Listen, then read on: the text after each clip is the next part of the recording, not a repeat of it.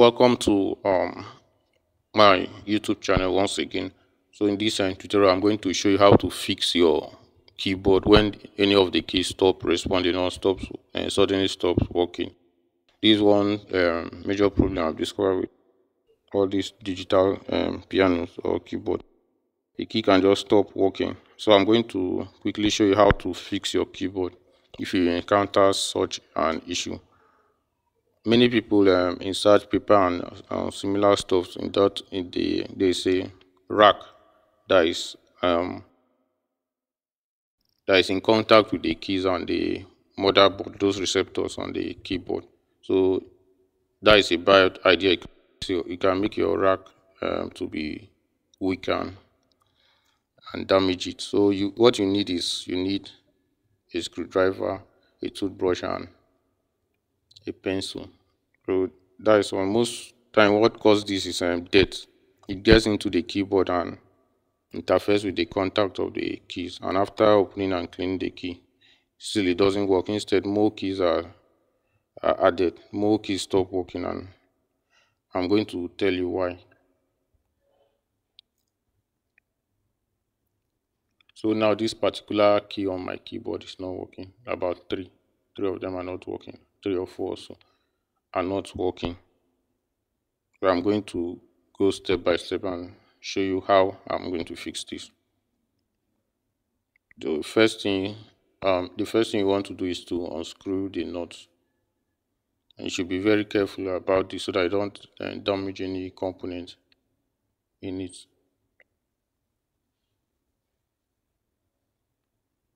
So I just finished removing the nuts. Now I'm going to remove the one on the surface.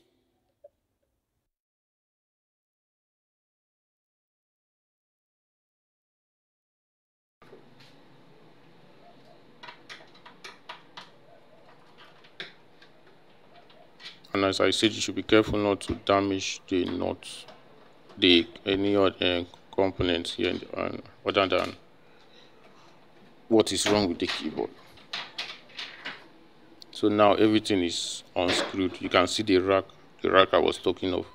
Like I said, you should avoid putting papers on them because it can weaken it, and it is going to weaken it and going to damage it eventually. So what I'm going to do next, I'm going to take the toothbrush and clean up the surface, those contacts around the rack. That is the first thing I'm going to do. Make sure you are making use of a very soft toothbrush. So I already know the problem is not from there, but that is what you do, because sometimes the contacts can be filled with dust and it stops working. So up till now it still doesn't work. You can see that is not working, that is not working, not working. About 4 or 5 of the keys, they are not working. So there's a reason why this key has not been working. When you bought your keyboard, it came with something carbon on the surface of the receptors. So you discover that the receptors have carbon in them when you bought the keyboard at first. So this carbon, they help with the transmission of the signal from your keys on these receptors.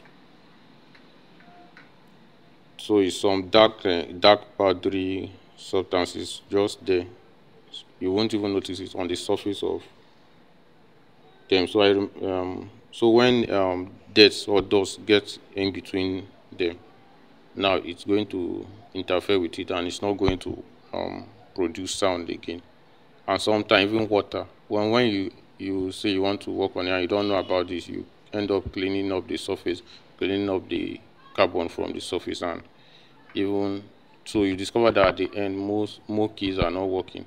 You end up fixing papers in the rack, and instead it's going to, you are adding more pressure to the rack. The keys are not going to sound okay because there is something and touch. You are going to if you put in papers there, it's going to affect your touch. you are supposed to touch the keyboard and it sounds different from when you hit it hard. So the rack is going to be stiff and you are going to damage the rack eventually.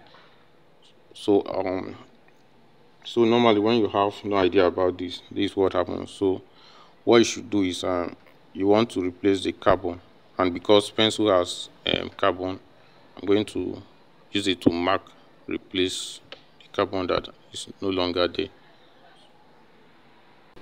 No pencil has carbon called graphite, so I'm going to fix it back. So at this point, when the with the you should make small markings. You can see that one of them is not working. That is because the carbon was too much. Just make small markings of them. So I'm going to fix it then. So everything is now fixed.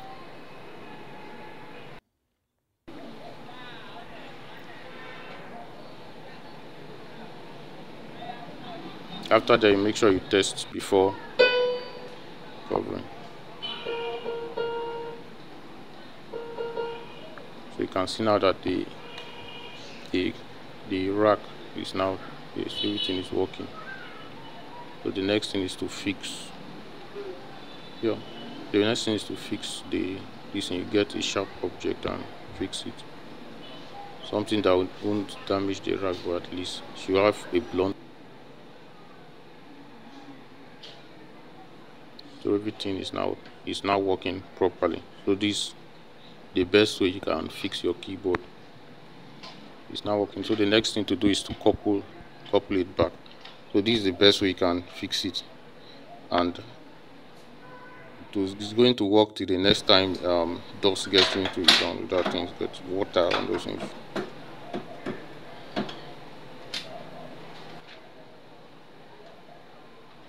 So if you have already used paper and other stuff to do that, make sure you unscrew your keyboard and remove them, because it's going to damage it in no time. And the keyboard is now back. So drop your comments. So my keyboard is now working. Until when next the dust gets into it or any of those things gets into it.